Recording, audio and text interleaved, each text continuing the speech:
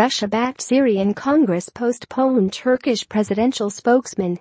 Istanbul, Reuters. A Russian-sponsored Syrian peace congress scheduled for November 18 has been postponed, and the main Syrian Kurdish group will not be invited if it is held later after objections by Turkey, President Tayyip Erdogan's spokesman said on Sunday. Asked for comment, Russia's foreign ministry spokeswoman referred to her regular weekly briefing on Thursday in which she said Moscow was working on dates, venue, the participants lineup. The list of expected participants, which included the Kurds, has since been deleted from the ministry's website. The head of the Kurdish PID party indicated last week that it favored attending the Peace Congress in what would be the first time the Kurds participate in a major diplomatic push to end the war in Syria.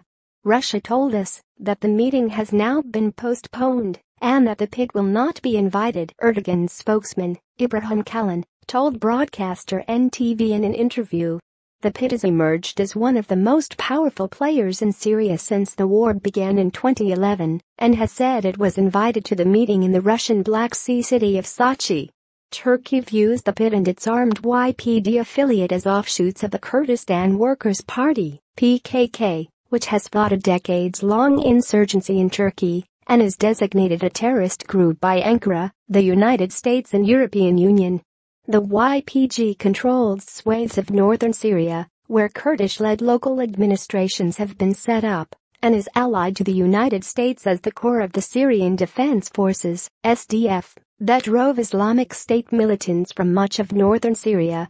The main rebel groups fighting to overthrow Syrian President Bashar al-Assad are planning to boycott the Peace Congress in Sochi, which Moscow says will focus on a new constitution. Reporting by Darren Butler in Istanbul and Vladimir Soldatkin in Moscow. Editing by Mark Heinrich.